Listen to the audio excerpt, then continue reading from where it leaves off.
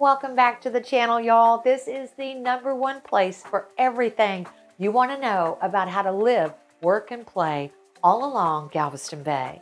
We're going to visit some of the coolest destinations and show you some really laid-back lifestyle choices so you can learn to live like you're on vacation every day. Today, we've got something really special lined up for you. This community, if you've seen any of my videos, is one of my favorites, Tiki Island.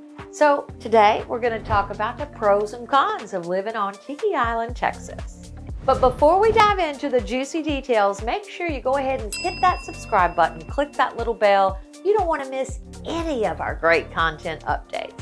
Y'all, we're on the road to 1 million subscribers, and I would love to have you along for the journey.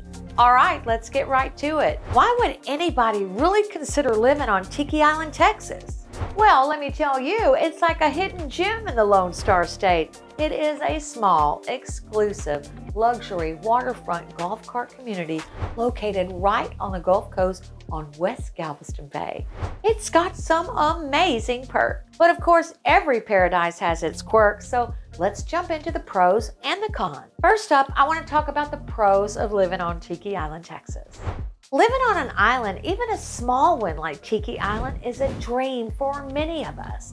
The serenity and escape from the mainland are a major plus.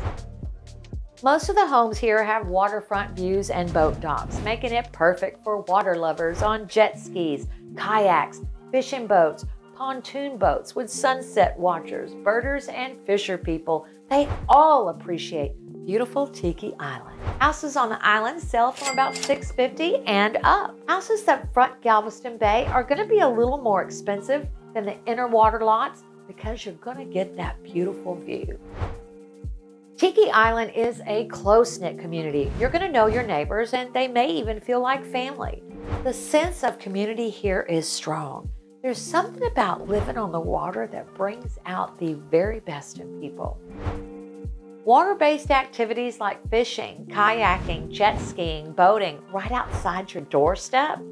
Tiki Island is such a fun place to live. Tiki Island has its own city government, police, and fire department. A beautiful church in the community, the Tiki Island Chapel, offers amazing views of the bay and an opportunity for fellowship with your neighbors. I love living here on the water. People just like you and me live here.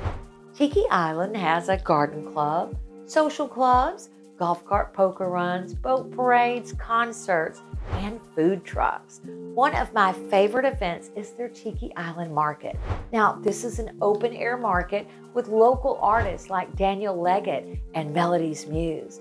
They've got a city park, tennis courts, and did I mention those amazing sunrises and sunsets? You're just a stone's throw away from the beach, so get ready for those sandy toes and salty hair days. But if you aren't ready to get sandy but you want to explore, being just minutes from Galveston, you'll have the opportunity to see live music, fine and casual dining, architecture, amazing history, cruise ships, galleries, outdoor entertainment like the Pleasure Pier, Moody Gardens, Schlitterbahn, galleries, and oh, the shopping. Tiki Island's only about 45 or 50 minutes from downtown Houston, so if you want to go into town for a concert or a play or dinner or a doctor's visit, Houston really isn't that far away. If you need to have access to Houston Hobby or Intercontinental, I-45 offers easy access to both airports. You can also utilize Beltway 8 and skip around some of the traffic that we moved away from. UTMB in Galveston offers first-class medical services and is less than a 10-minute car ride over the causeway and down Harborside Drive. Now, we've got to dive into the cons of Tiki Island living too. Being on the Gulf Coast, Tiki Island is susceptible to hurricanes. You need to be prepared for the occasional storm. While there are some great restaurants nearby in Galveston and onward up to Clear Lake, you're probably going to have to go on to the mainland or over to Galveston for shopping, healthcare, and many other services. Living in a waterfront property comes with a premium in a couple of ways. Living in paradise can be pricey. Everything rusts down here. I'm telling you, everything. The salt water and the salt air is hard on every surface. Living on the coast really comes with that insurance premium too. It's important to know that you should carry flood and wind insurance when you live on the coast. You also want to make sure that the home you're buying currently has flood coverage. If not, your flood insurance may be higher because of the seller's shortcomings. If you need a Gulf Coast insurance specialist, reach out to me for a referral. The flood and wind coverage may be a bit of a sticker shock if you've never lived on the water before. During the tourist season, from about April to September, things can get a bit crowded and noisy on 45 going into Galveston and onto the island. Now, I personally don't mind seeing the island full of tourists. It's good for Galveston. It's good for our tax base. It's good for all the people who own businesses on Galveston Bay and for those that are employed on Galveston Bay. So be kind to your wait staff and tip them well. Galveston has so much to do, it's no wonder people want to come and explore this beautiful gem on the Gulf Coast. Now, Tiki Island is a beautiful community. As I've mentioned, it's one of my favorites, but there is one slight eyesore, and it's really not that big of a deal actually, because you see, they've come up with a way to fix it. You'll see these propane gas tanks in yards. And recently I've noticed that homeowners have gotten creative and they have hired a professional named Melody's Muse to paint their propane gas tanks to look like they belong in the garden. Okay, now that we've covered the pros and cons, it's time to consider the big question. Is living on Tiki Island the right lifestyle choice for you? It all really comes down to your preferences and priorities. If you're someone who values peace and serenity and a strong sense of community, easy access to the bay or offshore fishing, easy access to Houston, Tiki Island just may be a dream come true.